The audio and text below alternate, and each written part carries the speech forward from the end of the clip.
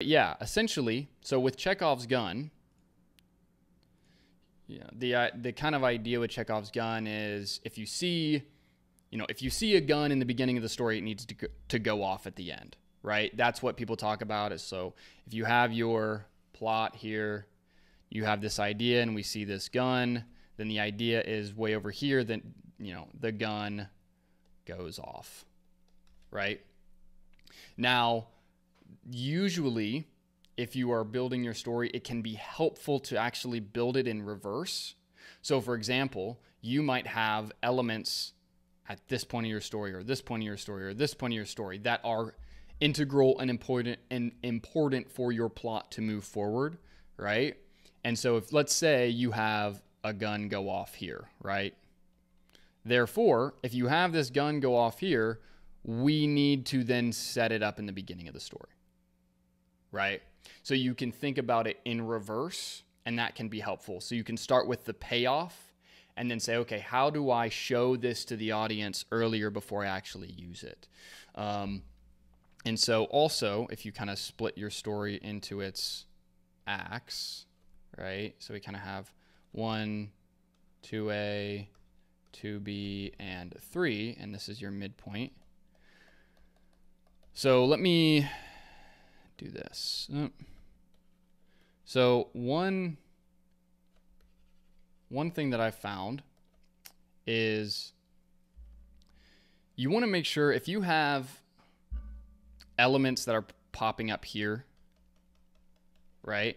We want to see these before this midpoint, right? And I think thinking about your story in two halves, again, this is why I hammer your midpoint and why I hammer your act 2, not just being this big fun and games act, but leading us to the midpoint and then leading us away from the midpoint. Because if you have elements here, we want to see those in act 1, right? Anything that's going to affect the climax of your midpoint, if we can set up those story rules and that story world, those story world elements earlier in the story, ideally in act 1 here, then it's going to hit way harder, because ideally we're not going and constantly seeing new ideas in your story, right? We are seeing the same key and important and specific ideas repeated over and over. So rather than having 85 set pieces or 85 settings that are new every single time, we are coming back to old places that we have been, right? Or we are seeing new ideas, or we're seeing ideas we've already seen in Act 1 in different ways. And so that can help for this. When people talk about story weaving, really what that means is setting up the elements of your story and then seeing them repeated again. So rather than trying to find a billion ideas to place in your story, see if you can find like 10 important motifs or story rules that you can really hone in on and then change them multiple times. So if we see something in Act 2A, well, especially like, let me just think about it or talk about it this way. So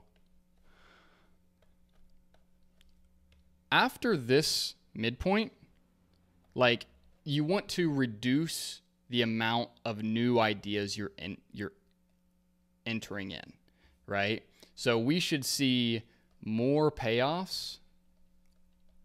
And this is, if you think about it, it's pretty self-explanatory, right? We want to see more payoffs and way less new elements in the second half of the story, right? This is where you're introducing ideas. And of course, you can also introduce more ideas here. But ideally, once we're at that midpoint and now we're at this second half, like again, if we're thinking about this as the lie world and this as the truth world, then we want to, in this second half of the story, return to the ideas that we set up in Act 1 and Act 2A and look at them through this new lens, right? So that's why, like, characters changing their beliefs is so important, because what they're doing is they are looking at the same things and ideas and people and problems, but they're looking at it through this new lens, right? They're looking at it through a lens of the truth. And that is what becomes so important. So in Snowpiercer, right, we have elements in the beginning like chronol. So if we want to talk about, motifs, chronol in Snowpiercer is set up to be this drug, right? So chronol equals a drug. And so then Nam, the guy that Curtis saves out of the prison train cell car, he wants this drug. And Curtis is like, oh, this guy's just a druggie. All he wants is this chronol. He's just a big drug addict. Then at the end, spoiler alert, but it's okay because you guys are writers and you can handle it. The meaning of chronol changes.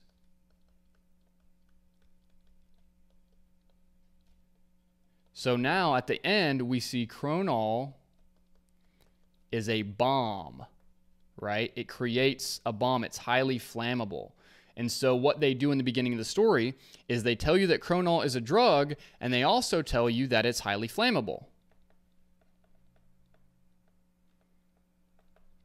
But you are viewing it as a drug because that's what the story has told you that it is. And then we get to the end of the story, and Nam says, you idiot, I'm not just a drug addict. I'm collecting this because it's a bomb because we're getting out of this train. And this then sets up this huge choice at the end of the story, right? So notice that it's not the thing that changes. We're not introducing another idea.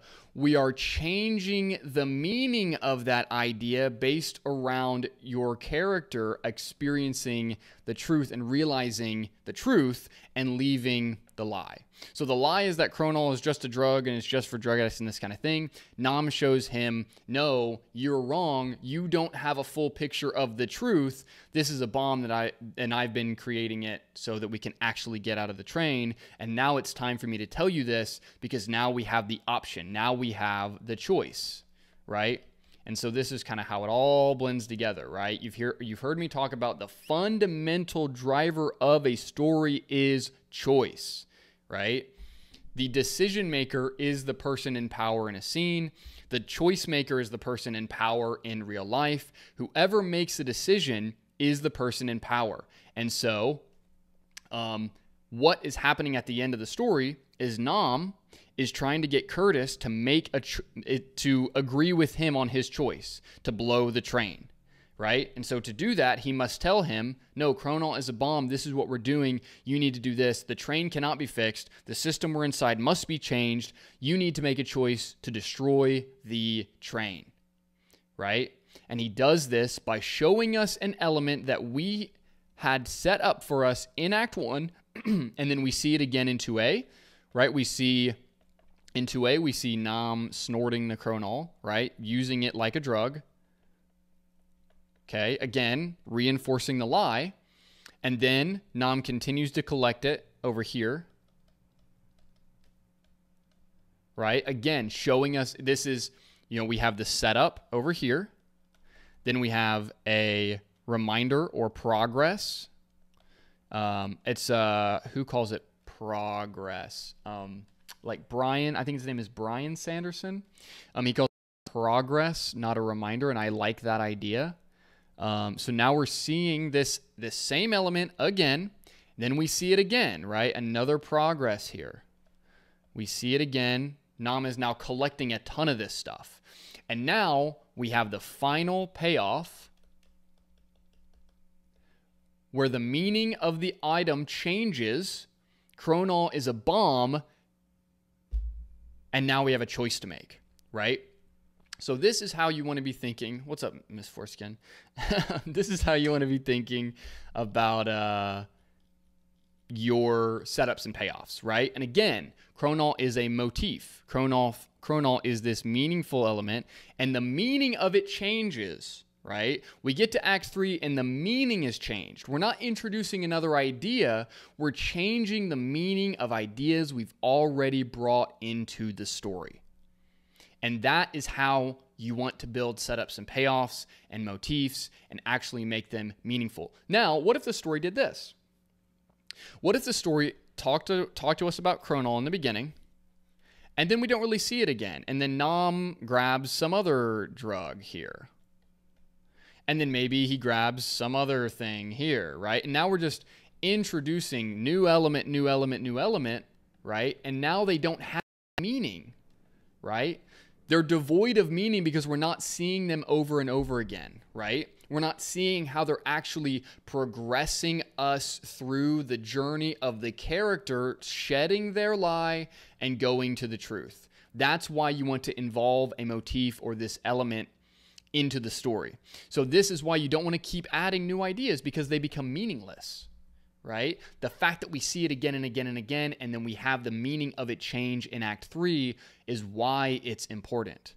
And this is why you don't want to just add new ideas and add new ideas and add new ideas. Pick the most important 10 items or motifs and expand them. Think about how they can be changed based upon your character's arc.